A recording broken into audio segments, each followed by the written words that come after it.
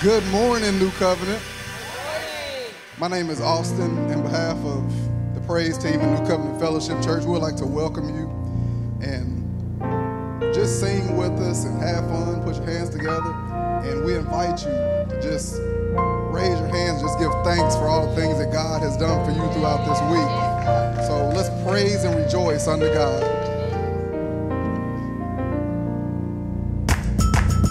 Come on, put your hands together. Praise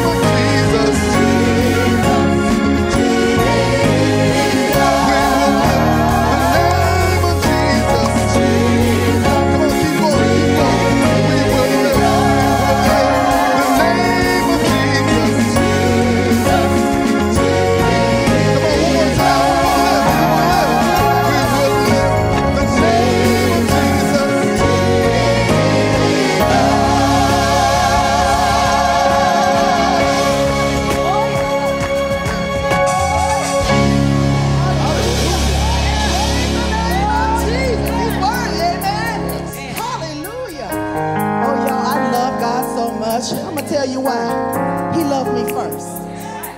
In spite of me, he loved me still. How many of y'all love the Lord today? We're just going to sing about the goodness of God because he's so good. He's been good in my life. Every circumstance, every trial, every triumph, God is always there in the midst of it. He's so good to us all. You guys know this song. You can sing along with us. I love you, Lord, for your mercy never fails me. All my days I've been held in your hand. From the moment that I wake up till I lay my head, oh, I will sing of the goodness of God. 'Cause all my life you have been faithful, and all my life you have been so good. With every breath that I am able, oh, I will sing of the goodness of God. I love your voice.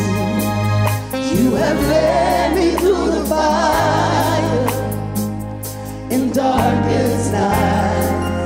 You are close like no other. I've known you as a father. I've known you as a friend. And I have lived in the goodness of God. Hey! 'Cause all my life you have been faithful. Oh, yes, you have. All my life you have been so good. With every breath that I am able, oh, I will sing of the goodness of God. Your goodness is running after me. Your goodness is running after me. With my life laid down, I surrender now. I give you everything. Your goodness is running after me. Say your goodness is running after, it's running after me. Your goodness is running after, it's running after me. With my life laid down, I surrender now. I give you everything. Your goodness is running after, it's running after me. Your goodness is running after, it's running after me. Your goodness is running after, it's running after me.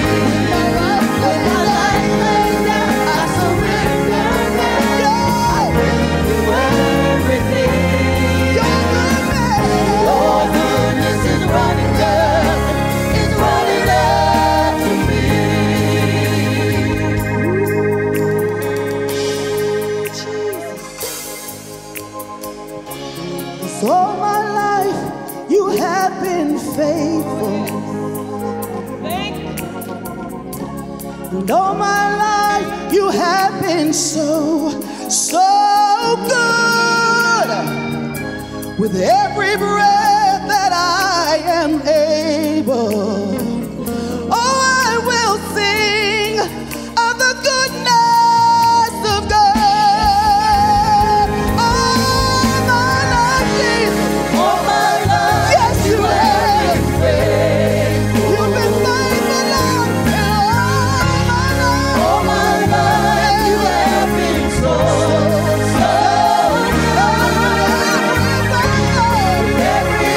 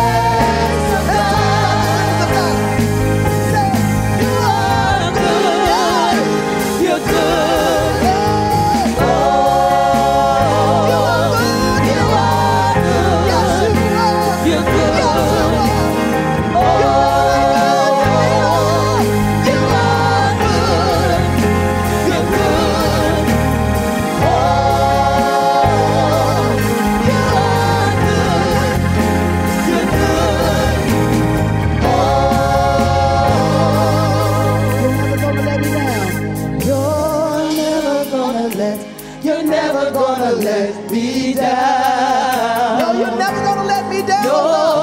You never have and you never will. You're never gonna let me down. You're never gonna let me down. You're never gonna let me down.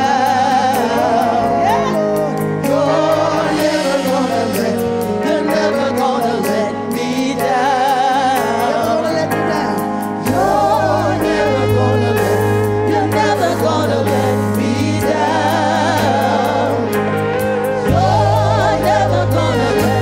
You're never gonna let me down. You're never gonna let.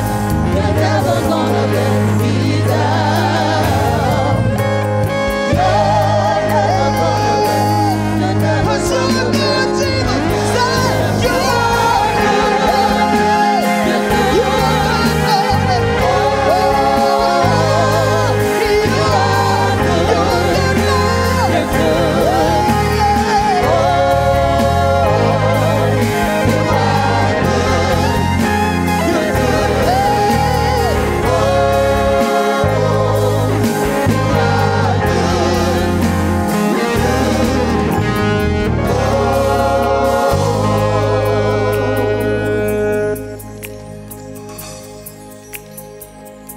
Cause all my life you have been faithful. And all my life you have been so good. With every breath that I am able, oh, I will sing of the goodness of God. Oh, lift your hands and worship. He's good, amen. Hallelujah. Hallelujah. Amen.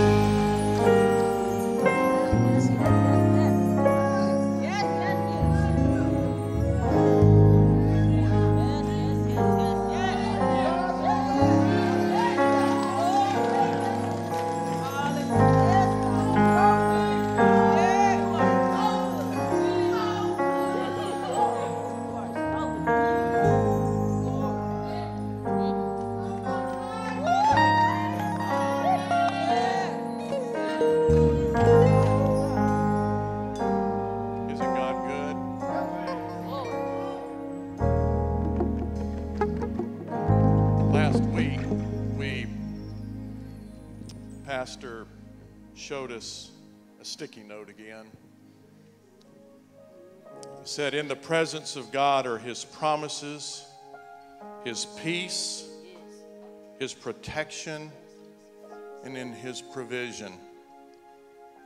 We just sang a song about the goodness of God. And we have to rejoice because we know the little things that we've held on to, he's made something a lot bigger. And when I read that sticky note this week, God put it on my heart. I realized that everything that I want in life is wrapped up in that statement. And it's in the presence of God, because his promises, he gives me meaning in life. His peace, we all want peace in life. We need protection. We do everything we can for protection and provision. We slave ourselves to our jobs to provide.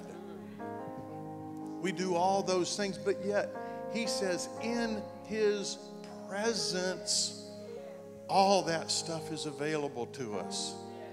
And there's a verse that followed, and I have to share this verse with you this morning, because I believe that if we get this, and this changes our lives, God has something really great for our lives and our church. I'm suggesting that you go back and get a snapshot of that sticky note and put it on your refrigerator for the rest of your life.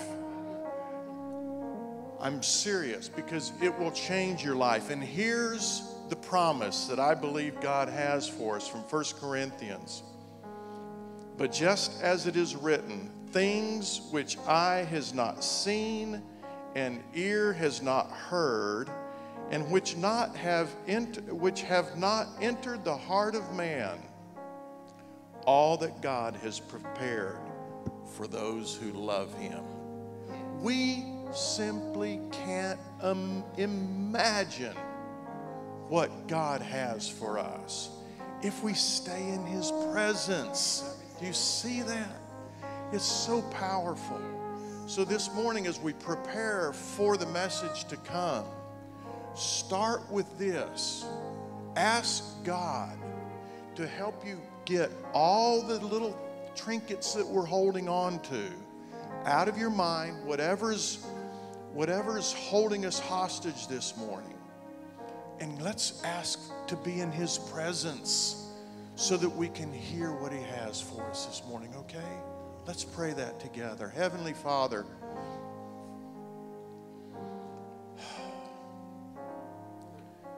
we could be here for eternity, and we will be able to praise you for eternity, thanking you for all that you've done and all that you're going to do.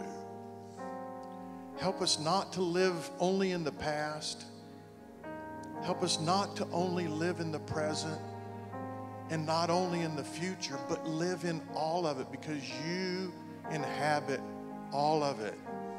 And you are redeeming all of it. And I have not seen, ear heard, or heart even understood what you're getting ready to do, what you're going to do with our past, what you're going to do with our present, and what you're going to do with our future. You are an infinite God, and we come to you as human beings that are so limited and so non-understanding of your power and your greatness. So, Father, I pray that you will help us to open our minds to let you fill us with your presence so that we can begin to understand the greatness of your goodness, the greatness of your power, the greatness of your plans, the greatness of you. And that just be thrilled with you. Oh, Father, that's what we ultimately all desire. That's our purpose for being here. And you have it. You provide it. And you've honored us by sending your Son. You've blessed us by sending your Son so that we could have access to this promise. Thank you, Father. Thank you. We should never stop thanking you for what you've done and you're about to do. Give Pastor wisdom this morning. He has a lot on his shoulders because you've given him something to say to us this morning. We are the sheep. He has been your shepherd that you have asked and you have put in charge of guiding us. That's a lot of weight. And I pray, Father, that you will speak to him this morning, give him peace, and help us sheep to sit and listen and not worried about what food we're going to find in what pasture, but to know that our shepherd and our God, our provider, has already got wonderful things in store for us, greater than we could ever imagine. And it's in your holy name we pray. Amen.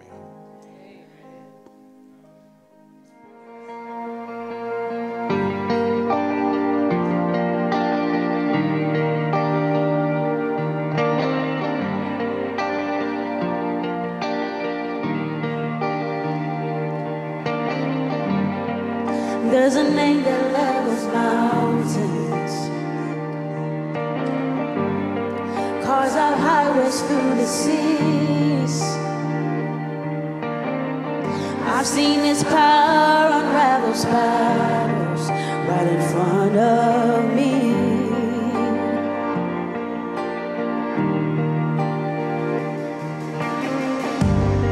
And there's a faith that stands defiant, the liar to his knees. I've seen others raise and unravel shackles right off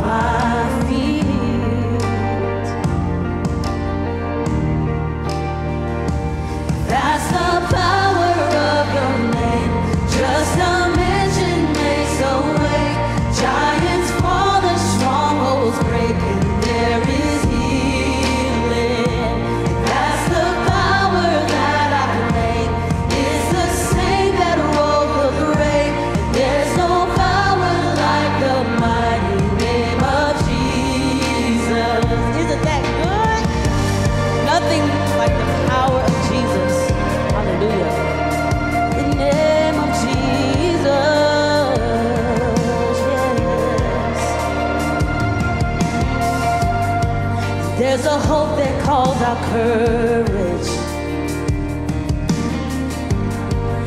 In the furnace unafraid, the kind of daring expectation. Every prayer I make is on an empty grave. That's the power of your name. Just a mention makes a way. Giants fall and strongholds break, and there is healing. And that's the power that I claim. It's the same that rolled the grave. There's no power like the mighty name of Jesus. There's no power like the mighty name of Jesus. There's nothing like the power of Jesus. There's nothing like the power of Jesus. Here we go. I see you taking ground. I see you press ahead. Your power is dangerous to the enemy's head. Here we go. You still do miracles. You will do what you said. For you're the same God now that you've always been. Yeah. Your spirit's breaking out. Your kingdom moving in. Your victory claims the ground that the enemy had. And you still do miracles. And you will do what you said. For you're the same God now that you always been. That's the power of the name. Giants fall and strongholds break, and there is healing. That's the power that I claim. It's the same that rolled the grave. There's no power like the mighty name of Jesus. There's no power like the mighty name of Jesus. There's no power like the mighty name of Jesus. Amen.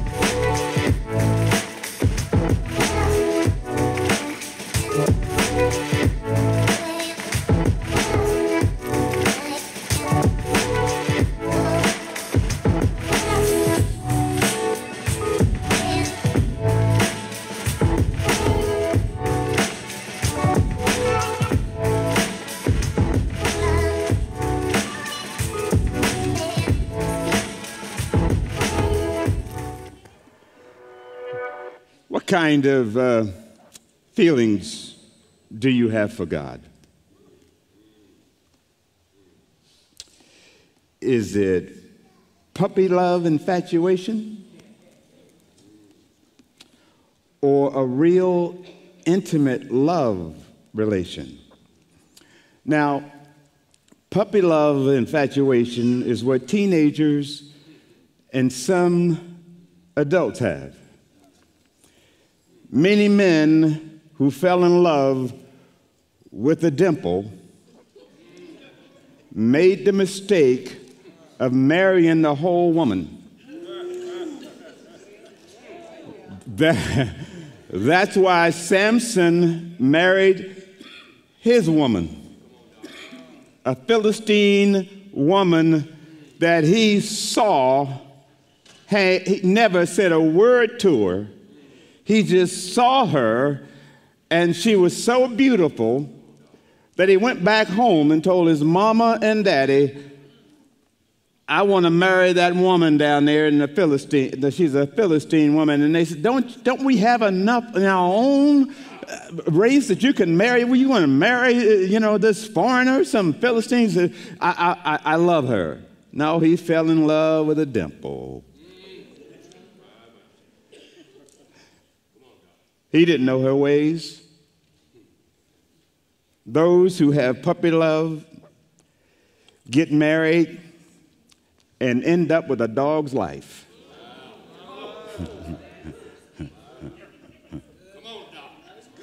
Some of y'all know some folks like that, don't you? Oh, he's so nice. And your girlfriend said, he's a dog. I wouldn't marry him. I wouldn't have him 2 feet in front of me. You need to leave that. No, I love him. And then you call your girlfriend up 6 months later. Girl, this dude, I don't know what. I told you he was a dog. What do dogs do? They do what dogs do.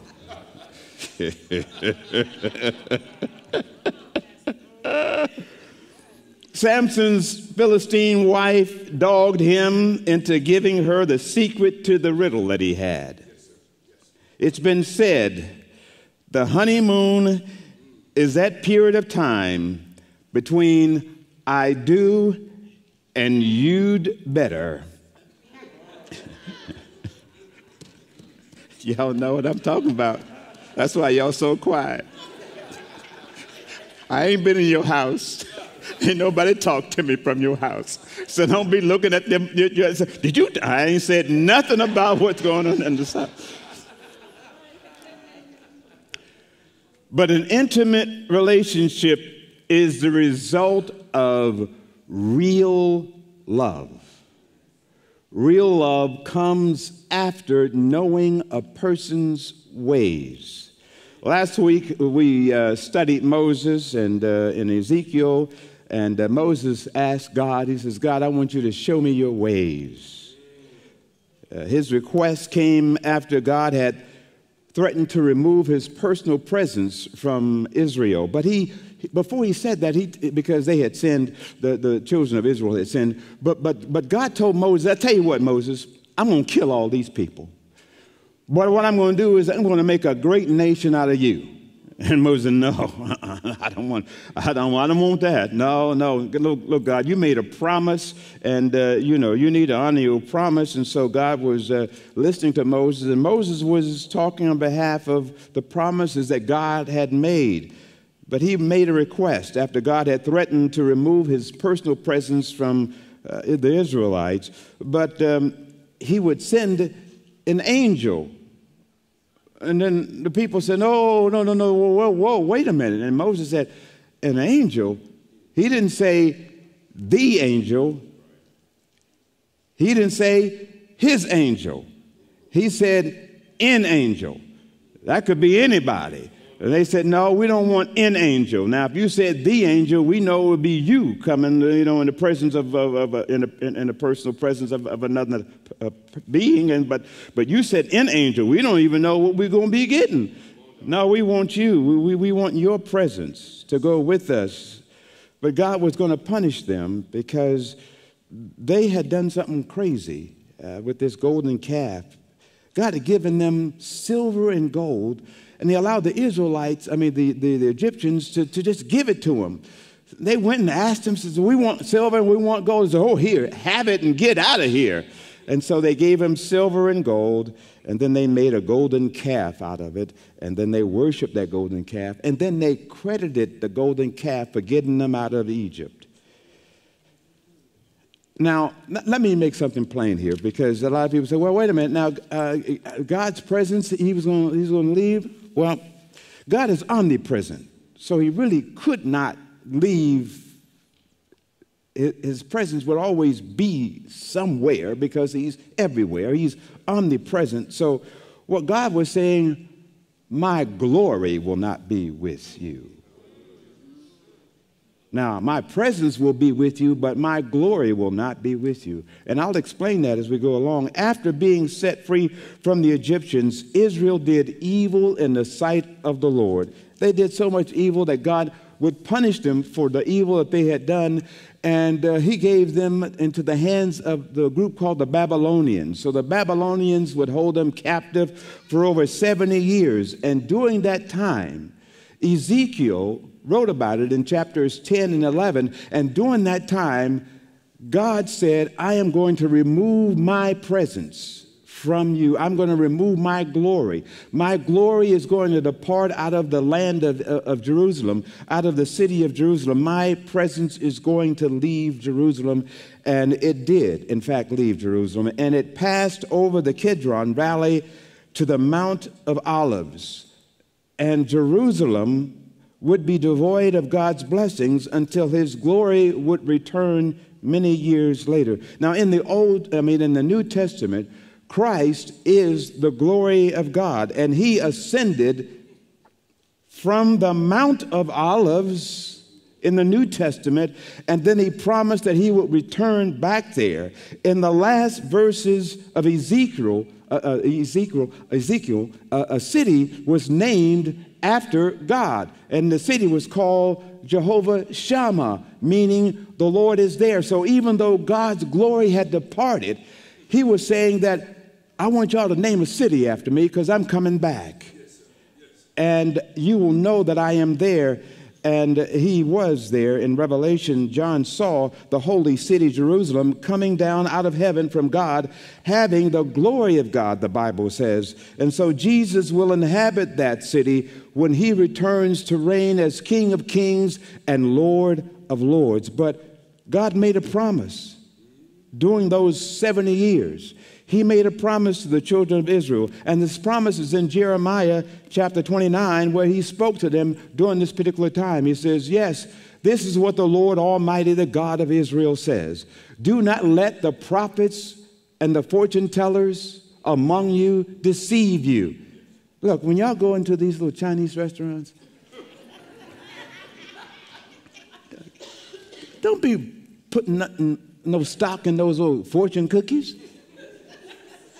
Ain't no truth in them cookies. Some of y'all look for those fortune cookies. What's my fortune? I can tell you what your fortune is. Go and read Jeremiah 29. Because what Jeremiah 29 pictures, it pictures people who are not in their promised land. It pictures people who are living apart from God's promised land in heaven. And so what God is saying to us, what God is saying to them, he's also saying to us. He says, do not listen to the dreams you encourage those false prophets to have. They are prophesying lies to you in my name. I have not sent them, declares the Lord.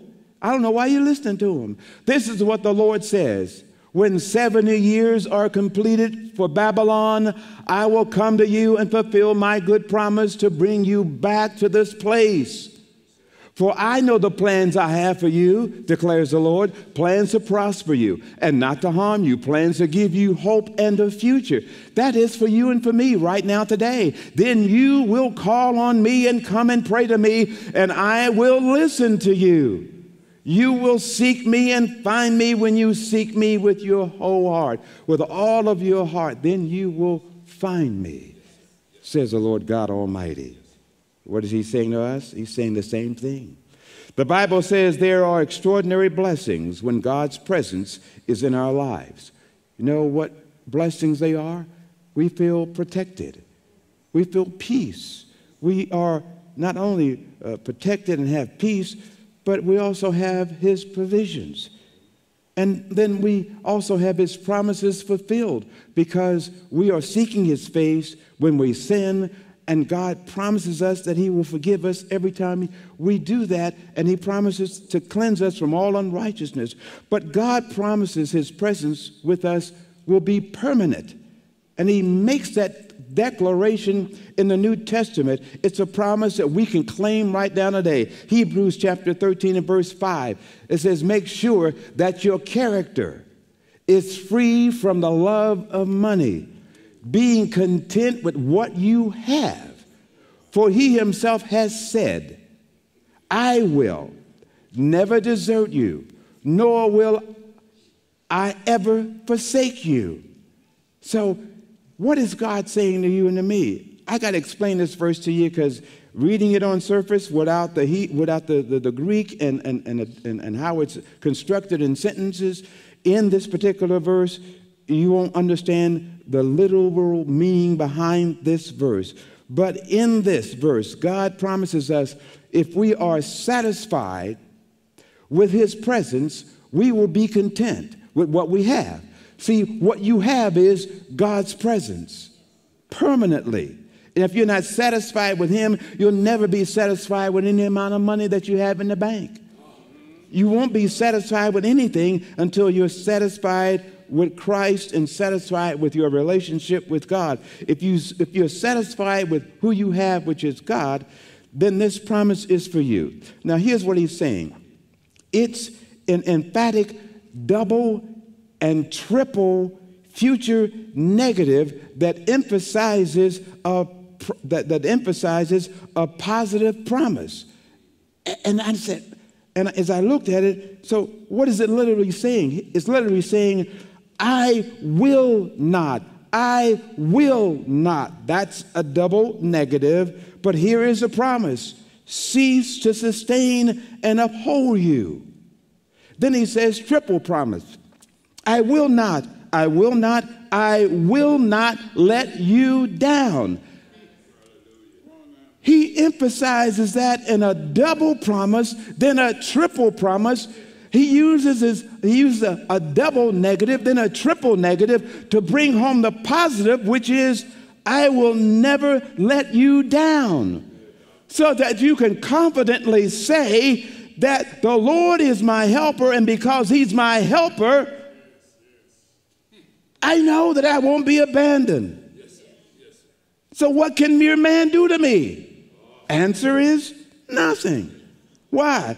Because the Lord is my promise, and he's always with me. So in the presence of God are his promises.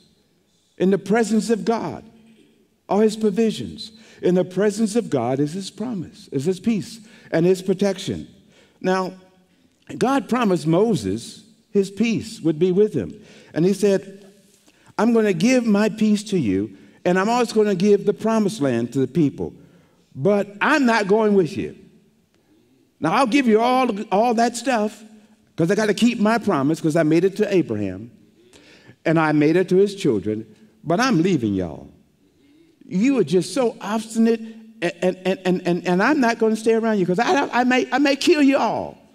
So let me show you what he says in Exodus chapter 33. And verse 1, it says, Then the Lord said to Moses, you and the people you brought out of Egypt must leave this place.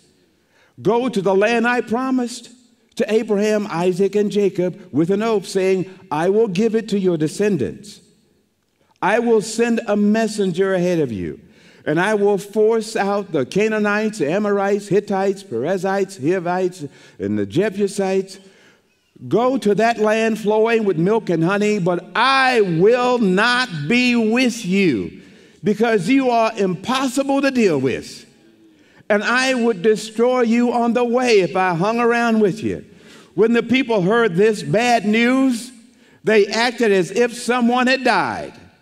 No one wore any jewelry. Now, some people take this thing out of context. Some people say, you know, because you born again and you walking sanctified, you ain't supposed to wear no jewelry. If y'all want to wear jewelry, y'all wear jewelry. Jewelry don't save you, and jewelry can't unsave you. I think my wife looks good in jewelry. That's why I buy it for her, so she can look good for me. But look, don't let somebody tell you that in order to look righteous and holy, that you ought not wear any jewelry. Then they went so far as to say you ought not wear any makeup. Man, you ought to kill that dude, whoever tell y'all that. Look, you ain't going to get no closer to God because you don't wear no makeup. You may get farther away from some fellas that want to talk to you if you don't wear nothing.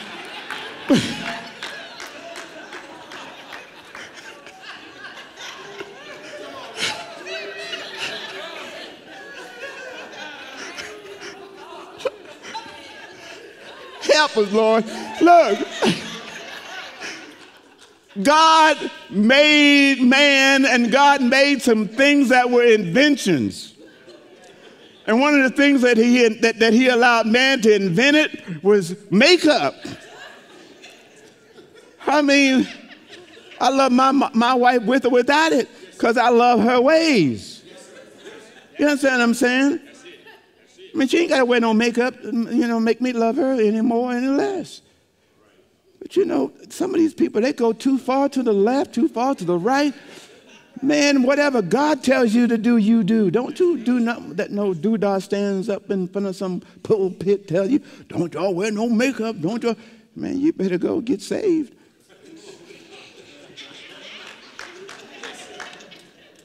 Don't be telling my wife what she can't wear, what she can't do. It's before her master she stands or falls. You ain't her master. That's what I'm talking about. Now, y'all can wear what y'all want to wear. You can come in with makeup, you come in without. I ain't looking at you no way.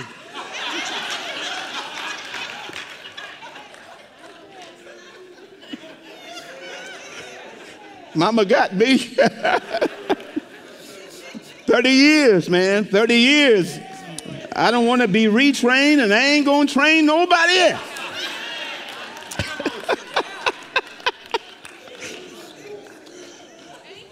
Let me go back to the word. Y'all done got me off record.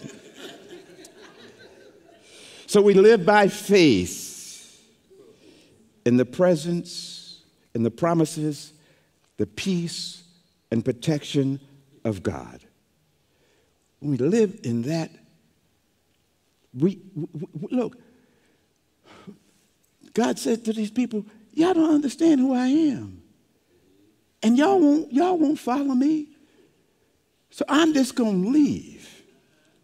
I'm going to leave y'all with it. I ain't coming with y'all. And y'all just do whatever y'all want to do. God promised Moses that he was going to give him peace, and he also promised a promised land.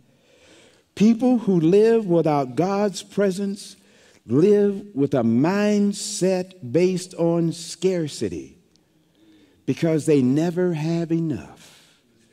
So they live life trusting in luck, but not in the Lord. They play the lottery and get mad because they lose. I'm thinking, you betting on luck. Do you not know what the odds are? Odds are against you. You do better getting struck by lightning. And by the way, have you got struck by lightning lately? No. Well, you're not going to win the lottery. That's how, I mean, people, you do better doing what God tells you to do. And he says, give, and it shall be given to you, good measure, pressed down, shaken together, and running over, shall men give into your bosom. That's from the Word of God. That's a promise from God. You can base your whole life on His promises. He promises in Malachi. He says, look, if you bring your tithes and your offerings into my storehouse, take care of me, take care of my servants, take care of the operation of the church, I'm going to open up the windows of heaven and pour out a blessing. You ain't got to worry about no fortune cookies. You don't have to worry. Look, you don't have to worry about playing a lottery. You just come and trust me, and I'll take care of all of your needs. Look, when God is your portion, there's always more than enough.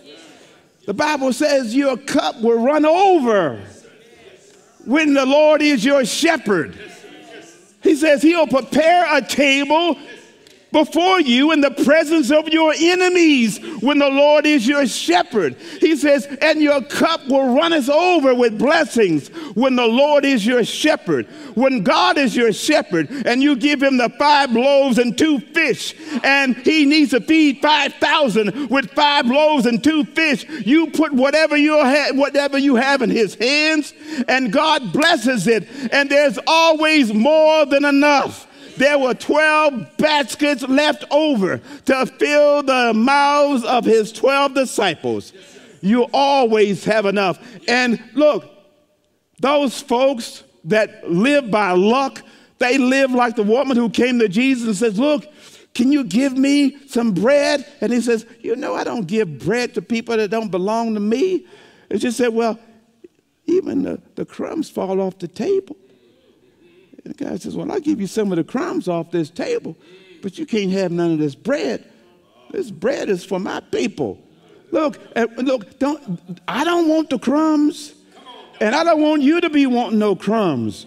Crumbs come to those people who don't have a seat at the table. But because you are God's child, you have a seat at the table. Look, when David told Mephibosheth, he said, look, I made a covenant with your daddy. And because of your daddy, you don't have to worry about nothing. You come and eat at my table because I made a covenant with your daddy. Now, Christ made a covenant with his daddy so that we can come and sit at his table at any time. We don't get the crumbs. We give crumbs to those people that don't know God. But we don't eat no crumbs off of God's table. The God that I serve, he's our portion. So Moses prayed for God's presence to remain because he wanted all of the portions that God and his presence provided. But Moses, he wanted a little bit more than that. Moses wanted to see God's glory. And he also wanted to know God's ways. In other words, God's intentions. Because Psalm 103 says, God made known his ways to Moses and his acts to the children of Israel. The word acts means works. God made known his marvelous works, his miraculous works. He parted the Red Sea. He delivered them out of Egypt. He gave them manna from heaven. He gave them water from a rock. All of these miraculous things that God did, but they didn't want to know God's ways. You know why? Because in order to know God's ways, you got to fall in love with him. You got to get past the surface. You got to get deep. I'm still learning Mama's ways, you know. And every day there's something new to learn about her. You don't know everything about everybody, you know, in those 6 months. How you going to know somebody? You can date them for 15 years and still don't know all their ways. Because as they get to know you and your ways, then they kind of compromise their ways in order to fit with your ways. Because that's how you have to live together when you got two ways coming together. We all got to compromise. You know, if you're not willing to compromise, you're not going to be living together for too long. That's why people get divorces. I can't. Irreconcilable differences. I know what it is. You want your way. They don't want to compromise. That's why you're out there now living in your car. Because mama kicked you out. You didn't read the fine print. You thought that house was in your name. When mama found out what you was doing, she went and had that deed turned over into her name. Then she changed the locks on them doors. And when you came in, that key jumped back in your hand. And you said, what is this? You tried to break down that door, and she said, I got the deed to the house. Dude ain't welcome here. They said, she got the deed to the house. You got to go. You better know what you're getting before you get tied up with somebody. People tickle me, man. They fall in. They got this puppy love. I'm in love with you. Yeah. Moses loved God. But he wanted to know more about God. He wanted to know God's ways. God used to speak to Moses face to face as a person, man speaks to his friend. But Moses wanted to know more about God. The Israelites, they didn't love God. They didn't love him. They didn't love God with all their heart, with all their mind, with all their soul, and with all their might. So they didn't obey God because they didn't love him. If you love somebody, man, you really love them, you compromise. If you don't love them, you don't. But Moses did love God, and he did obey God. Exodus says God used to speak to him face to face, and the word face here. Let me give you let me dig a little deeper. The word face in the verse scripture is plural in the Hebrew. Plural in Hebrew means two or more. So if Moses was speaking to the face of God, he was speaking to the Godhead, 3 in 1. He was talking to the Trinity. But the face of the Trinity is who? Jesus Christ. Because whenever God shows up, he shows up in his Son. That's what the Bible says. In John chapter 1, verse 18, it says, no one has ever seen God, but God, the one and only, who is at the Father's side, has made him known. Well, who is that? Jesus. So Jesus said, if you've seen me, you've seen the Father. So when you see Jesus in the scripture, you see the Father. You see everything that the Father is. You see the Father's ways. You see the Father's character. It's all in Jesus Christ. That's why I don't know. I mean, from Genesis to Revelation, you see the face of God. God is all through those pages, even in the Song of Solomon. You see God. You see a compassionate and merciful God and how he treats his bride. I mean, God is all through here. And people don't trust this book, but they go to the library and pull out a book of history, and they believe what's in that book, but they won't believe the book that God wrote. I don't understand it. Do you understand? I can't get that kind of stuff. But I know that God's face is on the page of every scripture in here. Moses, though, wanted God to make known his ways. He wanted a commitment from God. In other words, much like a woman who's been dating someone for years, but there's no ring on that third finger left hand. She said, wait a minute, how long are we going to go along like this? I mean, it's been 4 years. You ain't got down on that knee yet. Put a ring on it.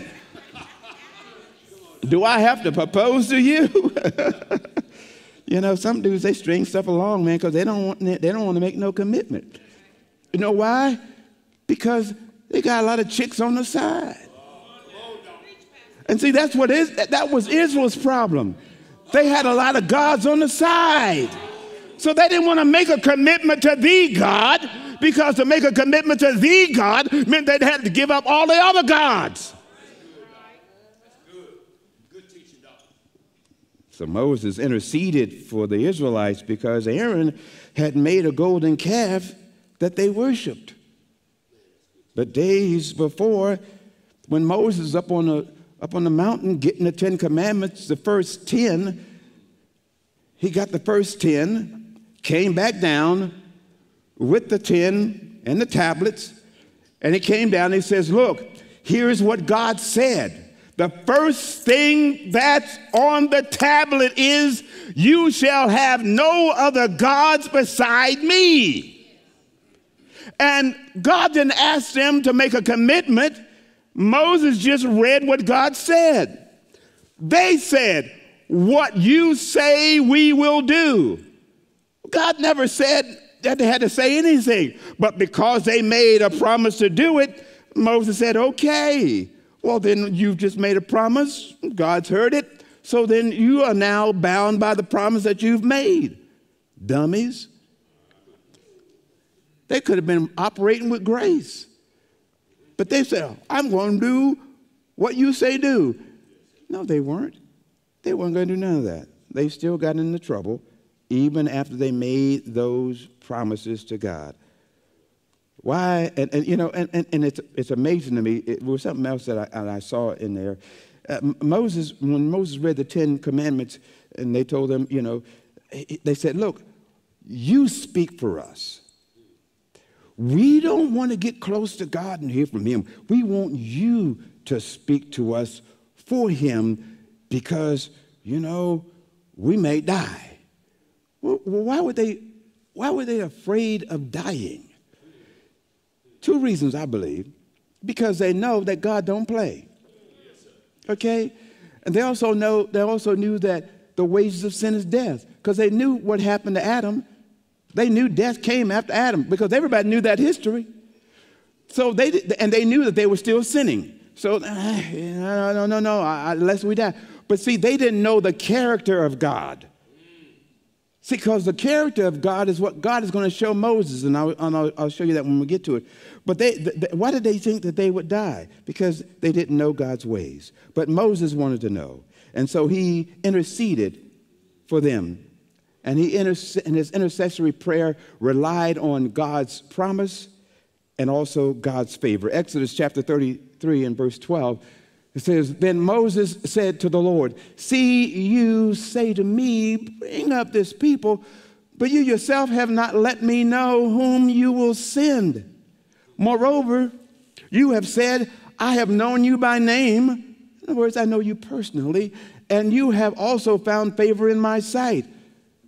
Now, therefore, I pray you, if I have found favor or grace," unmerited favor, in other words, "in your sight, let me know your ways, that I may know you, so that I may find favor in your sight.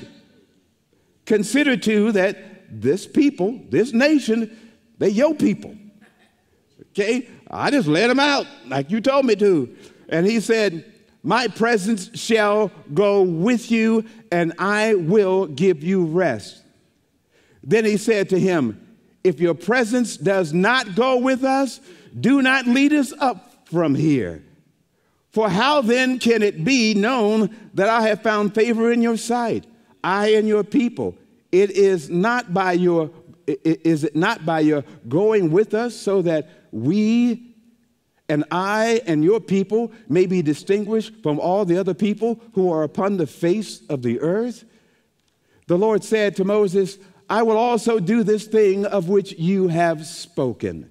For you have found favor in my sight, and I have known you by name." Now, let me park here just for a moment. Moses had found favor in God's sight, and God agreed to show Moses his ways.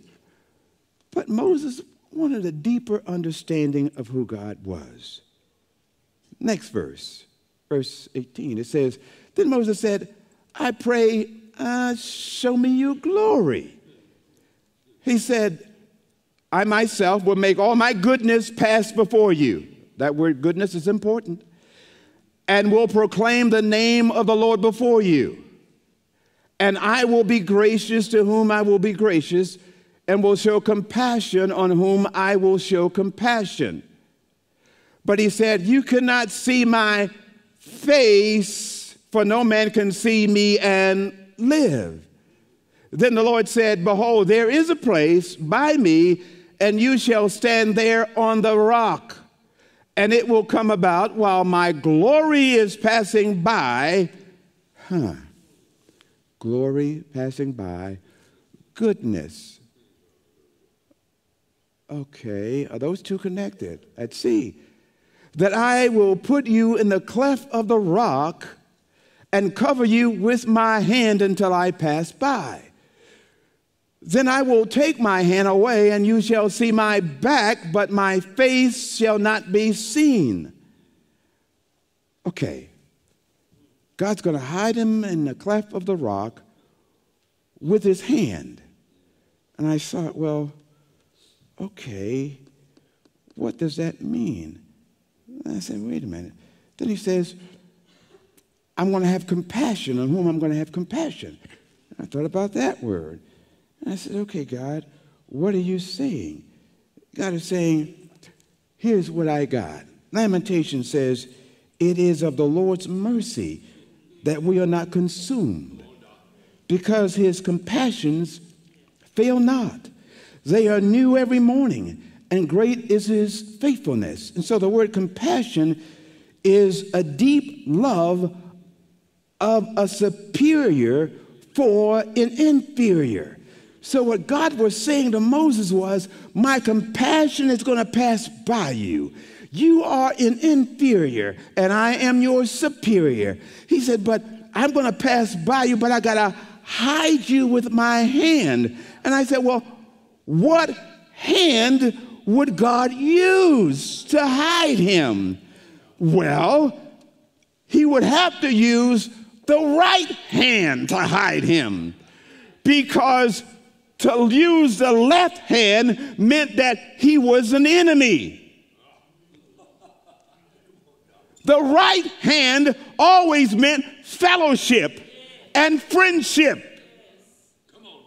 And when Stephen was being stoned to death, he looked up into heaven, and the Bible says he gazed intently into heaven, and he saw the glory of God and Jesus standing at the right hand of God. So now, I'm saying to myself, okay, hold on, wait a minute. God hid Moses in the cleft of the rock. Well, who is this rock? And I thought about Rock of Ages, cleft for me. Let me hide myself in thee. I believe God figuratively, he covered Moses with his right hand in, figuratively speaking, Christ. Because we're all hidden in Christ Jesus, and right now we can't behold all God's glory. But we are hidden in his Son so that God can place his glory in us.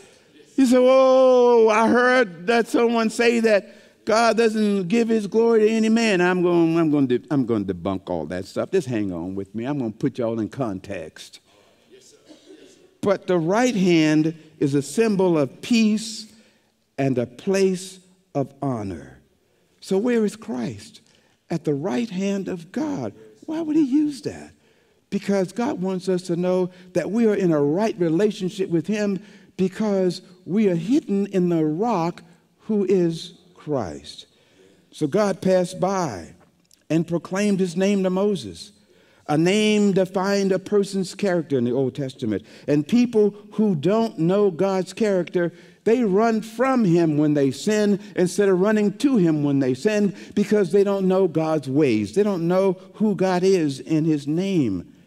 And so here is the character of the person from whom a lot of people ran from.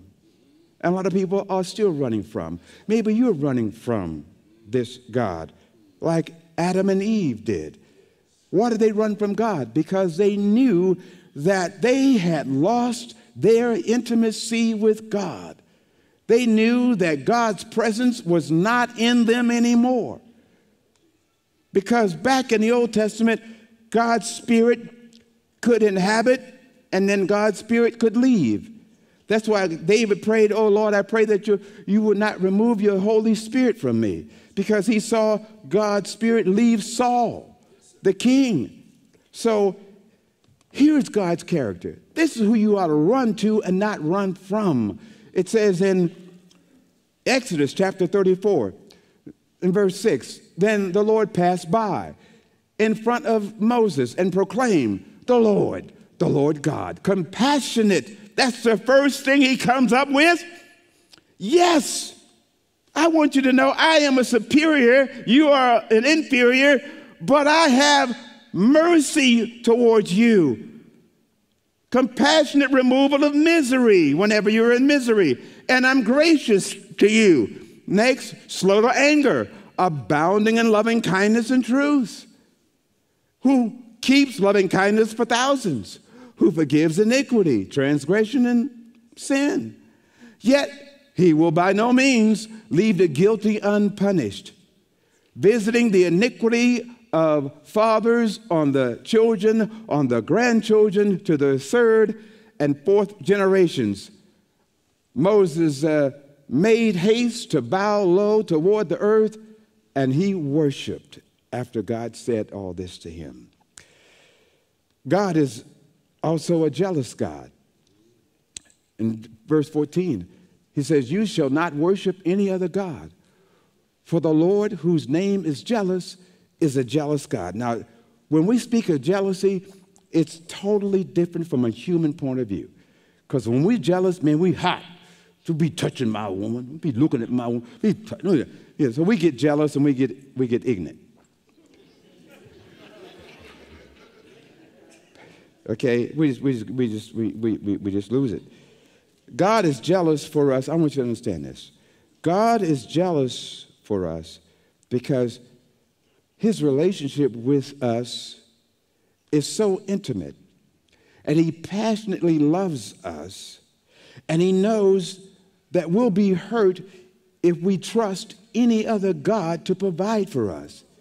He knows that we would be hurt if we're worshiping some God to not only provide but protect us. He knows that no lowercase g God can ever give us peace. He can't provide for us. And so God is jealous of his relationship with us because he passionately loves us. And he doesn't want us to go and play around with any of these other gods. He said, look, do you realize what I did for you? Can I tell you what God said to the Israelites when he had to bring them down to their knees? He said, let me take you back to where I found you.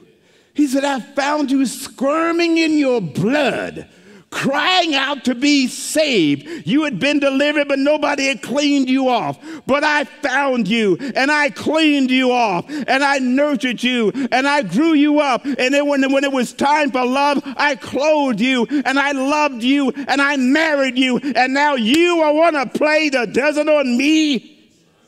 You want to go and let somebody else make love to you? After all I did for you, nobody else heard you crying, but I heard you crying. And I gave you birth and I cleansed you off, and now no. God is saying, I passionately love you. And I know if you put your trust in anyone else but me, you're going to be hurt by it.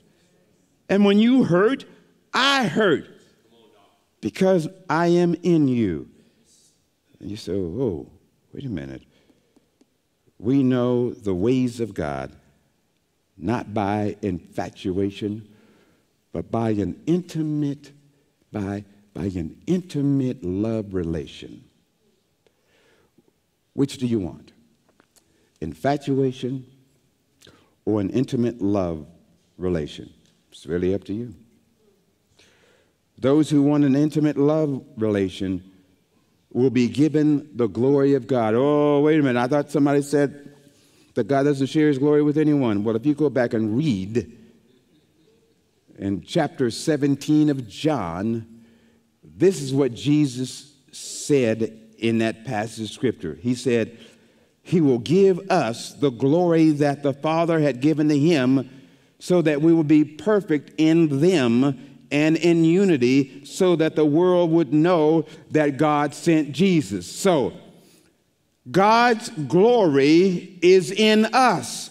The glory of God is Jesus Christ. So the Spirit of God is in each one of our temples. And the glory of God will never depart. We don't have to worry about him calling us Ichabod, because the glory of God will never depart, because his glory is the seal that keeps us until the day of redemption. Jesus told Martha in John chapter 11, verse 40, he says, if you believe, you will see the glory of God. So if you've been born again by the Spirit of God, the glory of God is what gave you a new birth, and the glory of God by the Spirit of God is in you. So you're walking around with God's glory on the inside. So if you have his glory, here's what I want to tell you. You got to be compassionate, because you're carrying his name. You got to be gracious, Because you're carrying his name. Because all of those, you got to be good to other people, even when people are not good to you. Because it's by the goodness of God that God is glorified. So now, you got to be long-suffering. And you got to forgive people who sin because God's forgiven you. So if you want to show God's glory to other people, then operate with the character of God. Don't be walking around with your nose up in the air. You know, humble yourselves under God's mighty hand so God can use you to tell somebody else, show somebody else what God's like. Because you have a relationship with God, now you can show other people what God's like through you. So be compassionate, be merciful. So you want the glory of God? You got to confess that Jesus is Lord to the glory of the Father. He'll hide you in the cleft of the rock when he saves you. That's the rock of ages. That's the rock of his presence.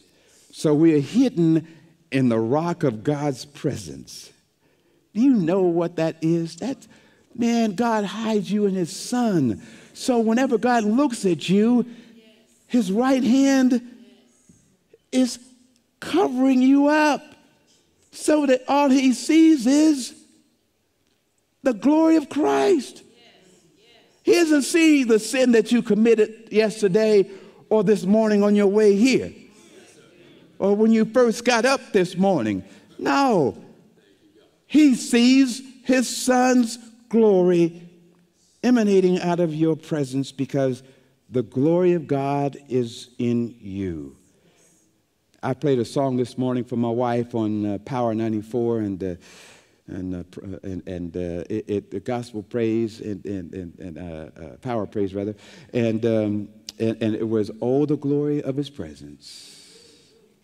Will your temple give you reverence as your presence now fill this place? Folks, you can get up every morning and say that song.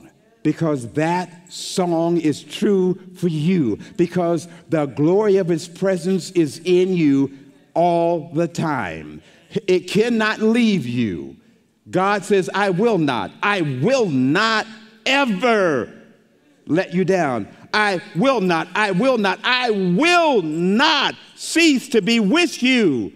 I will always be with you. So, as you wake up in the morning, I want you to think to yourself, God, thank you for your glory in me, who is the presence of God by your Spirit. Thank you for your Spirit being in me. At the name of Jesus, the Bible says, every knee will bow and confess him, Lord, to what? To the glory of the Father. Would you stand where you are? And I want you to glorify the Lord today. If you already know him, thank God already. But if you don't know him, I want you to glorify him now by receiving him into your life, into your temple today. If you don't have him, I want you to get him. Every head bowed. Father, I pray right now for the one who is devoid of your glory. If you want to know Jesus Christ, confess him right now as Lord. Just pray this simple prayer. Lord, I am a sinner. I want to be saved. I believe Jesus is my Savior, and I receive him as my Savior. Now save me, Lord, and fill my temple with your Spirit so that I can cry out, oh, the presence of his glory. It's filled this temple. And I long for that warm embrace. Father, I thank you right now for those who have made that commitment. There's in here, I pray that you would walk down the aisle and come down and let someone speak to you and talk to you further what it means to have the presence of God living in you. Father, I thank you for your word. Thank you for those who are here today. Thank you for your goodness. Thank you for your mercy. Lord, we love you. And I ask now that you would bless the food that they prepared today, that pot pie, waiting for somebody to eat it up. And I thank you for the hands that prepared it. Now unto him that is able to keep you from falling and to present you faultless before the only wise God our Savior, be glory and majesty, dominion and power, both now and forever. And everybody who has the presence of God on the inside, say amen. Amen. God bless you.